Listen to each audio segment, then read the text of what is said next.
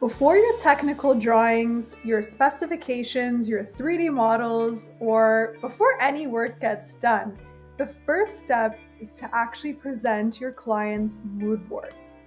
Mood boards are like your North Star. They align the clients, they align the contractors, the consultants, and yourself to the project. You have to know where you're going before you map out all of the nitty-gritty details. In this tutorial, I'm going to be walking you through the 5 steps to make designer-ready mood boards. These mood boards are meant to entice your clients and once again, align the project.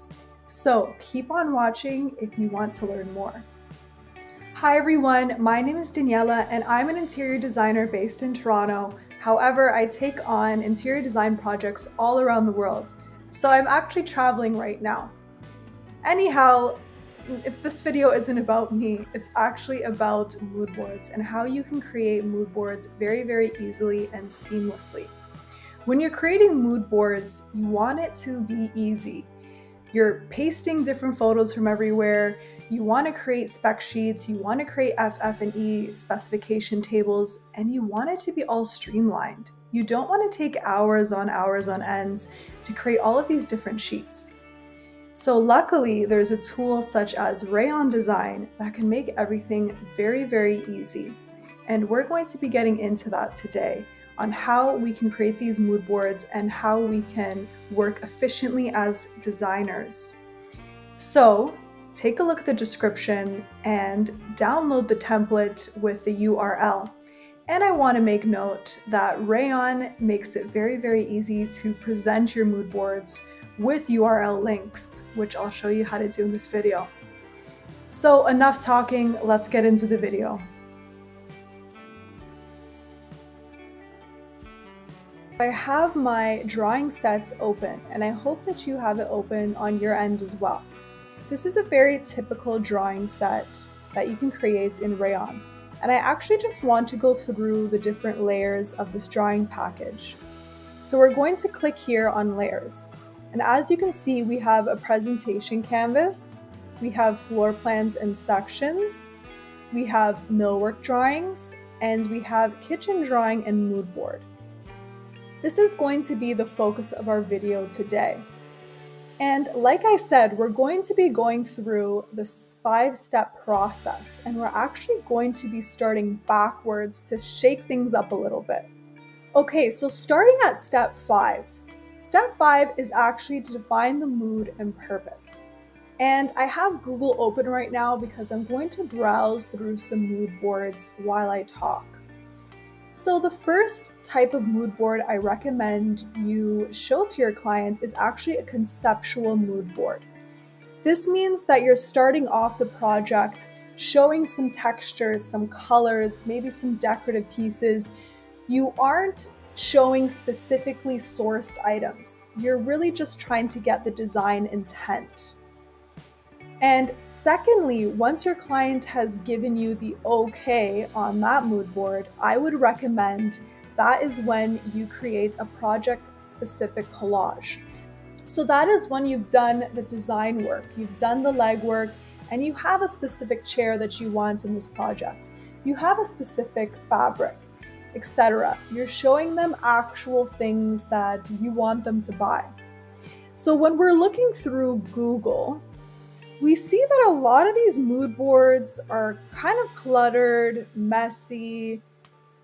I mean, not trying to be too much of a critic. Some look okay, but overall, it seems as if most of these mood boards aren't hitting the mark in my books at least. So let's jump on over to Rayon and I'll talk a little bit more about these 2 different mood board types. Alright, so I'm back in Rayon and I want to show you the 2 different types of mood boards that I just spoke about. And my mood board here might look a little bit different than yours because I've actually went ahead and customized this mood board. So this is the conceptual mood board, and as you can see, we have some inspiration photos, and I went ahead and added some playful pops of the material, of the colors, And in this template, we've actually added some elements so you can drag and drop and customize these mood boards if you'd like to practice. So as you can see within this mood board, you get a sense of style and you get a sense of direction. So let's move on to the second mood board and let's take a look at it. And already you can see with this project specific collage, there's a lot more detail to it. And once again, I've went ahead and I've customized mine a little bit further. So you can see we have a specific stool. I even added a little paint color blob. I've even added an accent color. I'm suggesting we add in a little bit of navy, and I'm suggesting the way that we place it in the room, maybe through accents. I added a little bit of a plant here just to suggest that, once again, that is the way that I will be decorating this space for the final touch. And as you can see, we have mixed metals in this space. We have our backsplash. We have suggestions for the different materials. And you can go ahead and label everything if you'd like. Or you can leave your mood boards a little more clean and all of the labels and information would come on the spec sheet. So you'll have to use your own discretion and you'll have to see how minimal or how busy you would like your mood boards. And that again might tie into your branding, it might tie into how many elements you are showing to your clients. So there's customization to mood boards. And the point is that you can create different types of mood boards using Rayon.design and you can customize it to your liking. So let's talk about step 4 and let's take it a step back. And step 4 is collect and curate visuals with intention.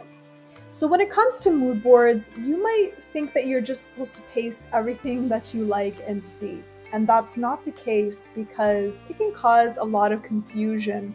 And the last thing you want are confused clients. So if we're looking back at these mood boards, you really want to be very intentional with the photos that you choose. I say keep it maximum to 3 inspiration photos. And when it comes to adding products, you want to make sure that you're linking the products as you go. Things can get lost later, and that's sort of a nightmare to try and find something that you sourced long ago. So you want to be very intentional, and what you can do is you can place all your images and elements here, like Rayon has done for you, and you can play around and drag and drop, delete, switch up things. So use this as your whiteboard. Another cool thing is that you can actually copy and paste images from Pinterest or Google, and I'm actually going to show you how you can do that right now. So we're in my Pinterest. Hello everyone, yes, I'm always on Pinterest. And let's search something and copy and paste.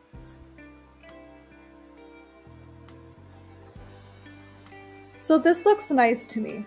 All we have to do is double click, press copy image, and now I'm gonna pop over back to Rayon and paste it. So I'm back in Rayon and let's replace this photo. So I've selected this one, I'm going to delete it and I'm going to press paste. And as you can see, my Pinterest photo has loaded. So as you can see, I brought this new photo in and I can make edits to it. I can obviously change the orientation, the size, and I can even edit it further in Rayon's AI editor. So I could remove the background if I wanted to do that. So this is very helpful for items. So when I brought in the La Crusette, I removed the background so it's nice and clean. So as you just saw, it's very easy to import images. You can remove the background with their AI tool and you can create clean and concise mood boards, all with one tool. So now we're moving on to step 3, which is put your mood board in context and leverage it for FF&E. So mood boards can feel a little disconnected at times. But to truly communicate how your design is going to come to life, you need to put your mood boards along architectural drawing sets in your presentation. And with Rayon, as you've seen, you can have all your drawings in one place. So this means that you have your floor plans, your cabinetry details, your layouts, your furniture plans, everything all in one. So your clients can really see the mood board and they can see how it's going to translate into an actual design and not necessarily random inspiration photos. And here is a tip when it comes to interior design. Do not assume that everyone is on the same page. If I've learned anything in my career, it's that you can never assume. Even when you are clear as day, never assume. So you have to be extremely detailed and extremely clear. So how do you gain this clarity on a project? Well, I recommend to create room-specific item mood boards for each space. And another thing that you can do is link top view furniture symbols in your plan to its real-life image materials, as you can see here. Adding these images now will also save you over time when you're building your FF&E schedules and your spec sheets. And if you need more help with that, check out Rayon, our tutorials. We have a lot of different tutorials for how to streamline this process and create your FF&E schedules and spec sheet very easily and efficiently. Moving on to step 2, which is make it collaborative. And one of my favorite things about Rayon is that it's web-based and it's so easy to collaborate with different members on your team, your clients, the consultants. Trust me, you don't want to work on a software that's not web-based and collaborative, because it's going to be a nightmare to try and talk about each little element. So I'm going to show you how you can share this drawing package with different people and how you can actually add a comment. So we're going to pop and click share. And I'm going to add someone from the Rayon team, which is Shira. You've probably seen her here on the YouTube channel. So I have her there and I can add her and I can invite. I can even change her role if I want her as an admin, if I just want her to view, whatever I would so please. And I'm going to add a comment here because, like I said, your clients especially, they're going to probably be commenting on every single thing. So let's go into the chat box here. And sometimes when I present things to my clients, I sort of like to brief them beforehand. So meaning I know that certain elements might bring up a question. So in this design, they might be like, oh, navy blue, I thought we were thinking green or yellow. So maybe I want to write a comment for my client to read before, they come back to me with a huff and a puff. Okay, so I typed out, hey Jim, I thought blue would work better as the accent. It's very rich and on trend. So I posted that there, and as you can see, this little chat bubble comes in, and Jim could come and respond, and hopefully he's happy with my, new design intent. But anyhow, as you can see, it keeps everything clear, organized. You're able to share with your team, with other members, and you're able to keep communication where it's relevant and not have a million email threads and not have to resend drawings a million times. This is just a lifesaver. So we've made it to step number 1, which is actually to reuse and systematize. And I'm here on this open templates here. What I really want to tell you is that when you're creating all of these different presentations for your different clients, you need to have templates already set in place. You can't be starting from scratch each time and creating borders and figuring out your fonts. That's just going to be a total waste of time. You need to create your own set templates, or you can make it easier and just use the free templates that Rayon has for you so that you can chop your design time in half. And you really need to go beyond mood board templates. You need a software that systematizes everything. So what this means is that there's available blocks, and Rayon has an amazing block library of over 10,000 blocks. You need a system that is able to stylize all of your drawings to your branding And you need a clever software that's able to change different things in your drawing with a few clicks of a button. You can do all of that with Rayon, as you've seen. So once you've created your own custom templates, or maybe you've taken a Rayon template and you've customized it yourself, you can actually save it as a template. So we're going to go back in this share button and we're going to go in templates. And as you can see, you can toggle this on and it's going to save as a template. You can even share this as a presentation, and you can copy this and you can send it to your clientele if that's your preferred method of communication with them. So as you've seen, everything that you need to make mood boards is in with one software. It's easy, it's fast, and that's what you need. You don't want to get frustrated in this process. It's supposed to be efficient and it's supposed to be fun. And that's it for this video. You've just learned how to make professional mood boards that actually move the project forward. You're able to collaborate on these mood boards and you're able to make changes very, very easily, all within Rayon.design. So whether you're designing a cozy living room, an expansive kitchen, a full home, or who knows, even an exterior project, you can use Rayon.design to make a very impactful mood board. So take a look at the description and download Rayon.design. They have a free tier which you can try, and they also have access to many, many different templates, which I know you'll find very helpful.